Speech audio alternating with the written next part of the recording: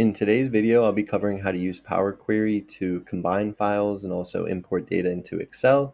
It's very simple to do and requires no prior knowledge of how to use Power Query. To get started, in our Excel file, we'll just want to navigate to the Data tab of the ribbon and over in Get and Transform Data. We can click Get Data, and we could do it straight from Excel, where we get data from text/CSV, Excel Workbook, or from a whole folder, but we can also just launch Power Query. So with Power Query launched, we will want to get a new source of data. So we can do from file, and we can get a few different files to combine from one folder. So once the File Explorer is open and we have the folder we want to import files from, if we click on it, it won't show what files are in there. But if we pull up the same folder in the normal File Explorer, it will show the different files. So we have 3 files here: sales data for January, February, and March. So now we can go back to our Power Query File Explorer, and then we'll just click on the folder and click Open. And so now we can see the different names of the files, and we can hit Combine and Transform. And so now it will show up a window that says Combine Files.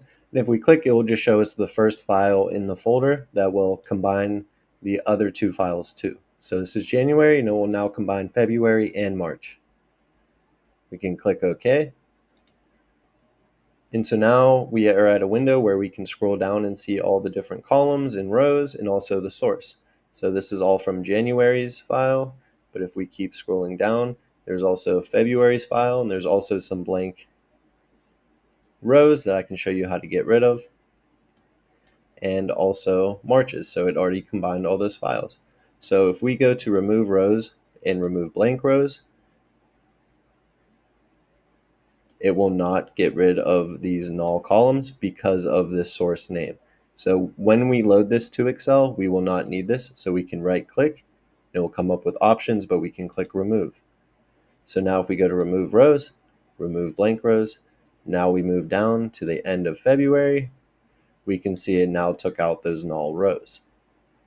Now the data looks good to import, so we can hit close and load to. And then on this Excel file, we can put it on a new worksheet or just the existing worksheet and click what cell we want it to be in. A1 is fine. We'll click OK. And now this table is loaded. So it now includes January, February, and March's sales data. So it is easiest when all the files are in one folder, so then you can just simply click Get Data and then From Folder. But we can launch Power Query Editor, and I'll show you how to manually merge and append different files. But before we get into that, we should go over what's the difference between them. So using append in Power Query will be just like what happened in the last example, where the files got combined from one end to the other, and they will combine to make one table. And so merging files or tables will be very similar, but instead of getting added from top to bottom to the first table or file, it will get added to the last column of the right. And we'll combine those files or tables and create one larger table. For this first example, I'll go over how to merge 2 files or 2 tables. And here in Excel, we have sales data from January to March, but now with a added column of customer ID. And we also have a common column of customer ID in the customer table in a different file. So now we'll go into Power Query and merge them together to create one file in one table. Now in Power Query, we can add a new data source. We'll go from File, and they will both be Excel Workbooks. So we can add Sales Overview and import it. It will show that table in that file.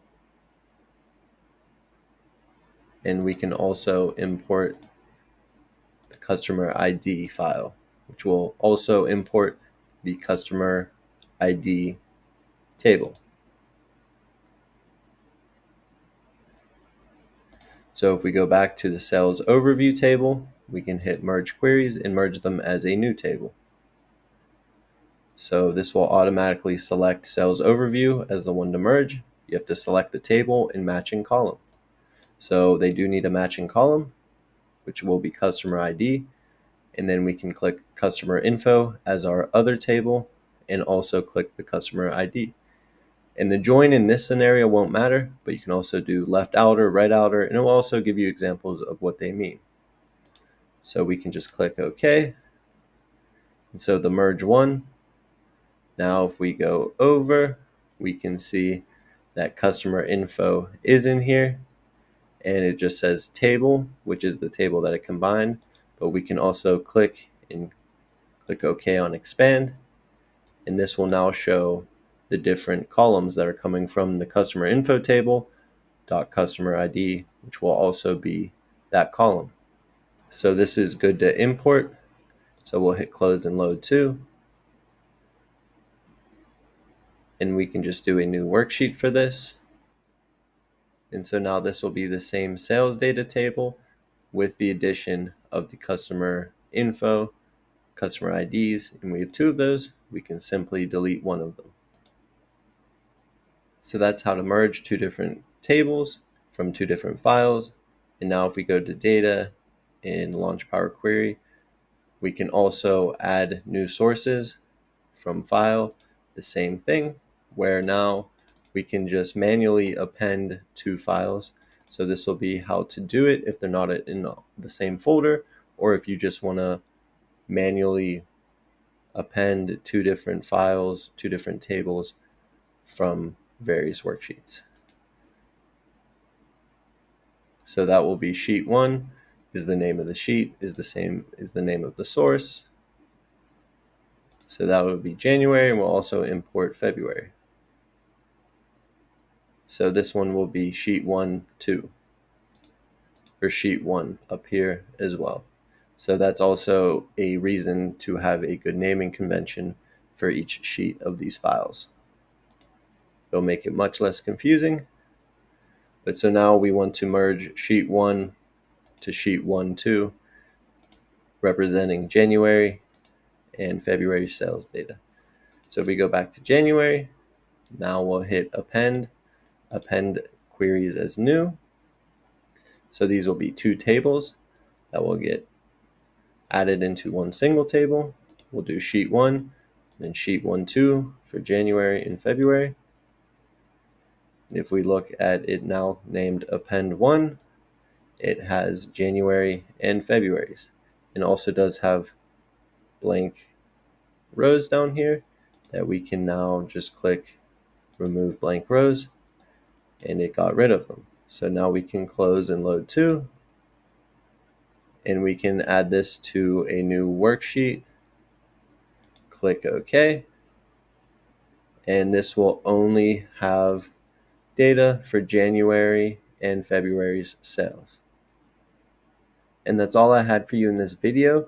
If you'd like to see other tutorials explaining Power Query further or other features that are included, let me know in the comments. And remember to subscribe and hit the like button if you enjoyed the video. And thanks for watching.